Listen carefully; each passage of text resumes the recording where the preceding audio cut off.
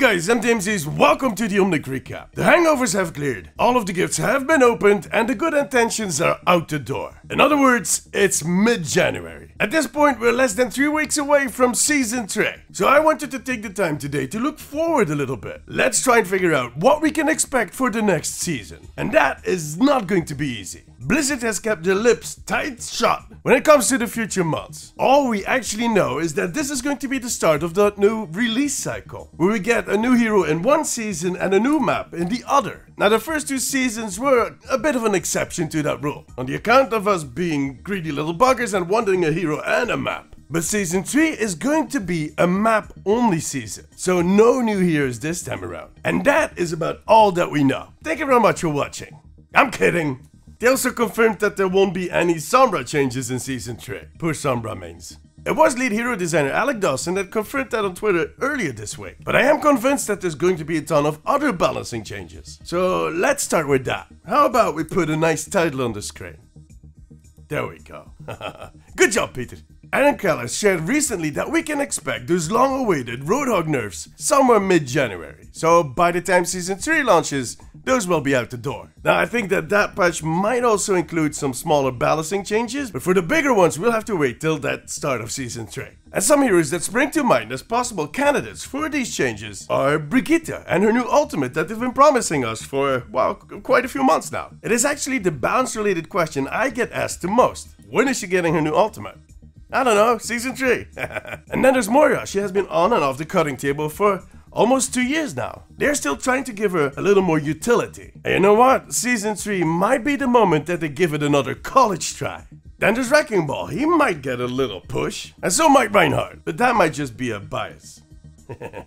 Next up, a map. Besides those balancing changes, there is of course going to be a map. I did a video right before the start of the second season, in which I took a stab at what the map for Season 2 could be. And it turned out it was the least exciting option of the ones I proposed, Shambali Temple. And don't get me wrong, I like the map, but my other ideas were a little more out there. Like underwater out there. So go check out the video, I still stand by those options. And one of them might turn out to be a map for Season 3. Maybe. Perhaps. Yeah, to be honest, I don't think that is going to be the case. See, last time we at least had that hint that the map was tied into the new hero, who turned out to be Ramata. This time around, we know nothing. Now, the thing that could make this no hero season stand out a little more is if that map is tied in to a new game mode. Dum dum dum.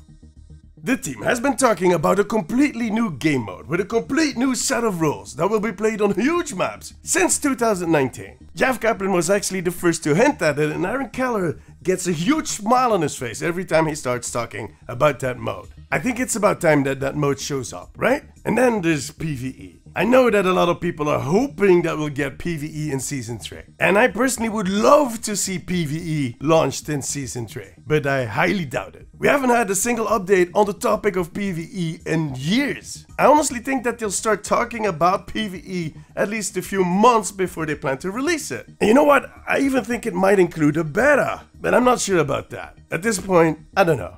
It might. So what I'm thinking is that PvE might be more of a Season 5 or Season 6 thing, if we're lucky.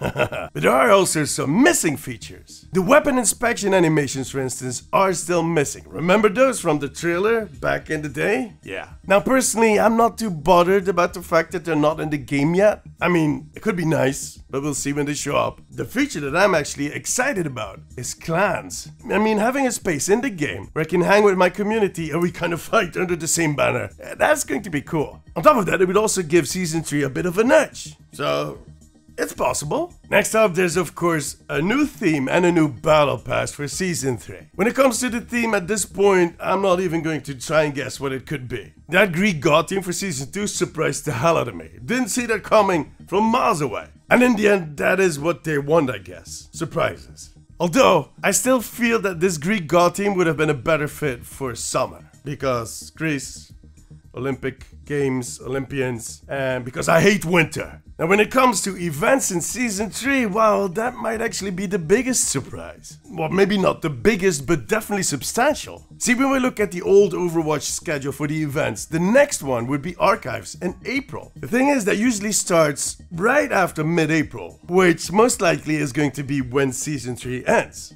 So that would mean that there's no events in Season 3. Archives, if it comes back on the same date, is probably going to be a Season 4 event. But I wouldn't look at it as having no events. I think it is an opportunity to put in a whole ton of new events. Like Valentine or Easter. I mean, give everybody pink bunny skins. And we still have stuff like that Sojourn animated short. They might do a bit of a limited time event around that. I mean, at this point, look at Battle for Olympus. Anything is possible. Now, one thing that is for certain is that we're getting another mythic skin. Now we're down 2 heroes, Genji and the Junker Queen, both got a mythic skin. The big question is, who is going to be next? Who is going to be the hero that gets his skin in Season 3? Well, we got a DPS and a tank, so I'm thinking a support. And I'm thinking that they might go back to the old school heroes like Lucio. Why am I saying Lucio? Well, there was a recent blog post in which they explained the process on how they came to developing the Junker Queen mythic skin. They do those. And one of the visual effect artists was talking about how the bullets and the size and whatnot is defining for the character and how they cannot mess about with that too much. And he took Lucio as an example, which kind of stood out for me. Now, that could be because, well, he definitely has one of the biggest bullets out there. Or maybe Lucio is top of mind for the visual effects artist. I'm just saying.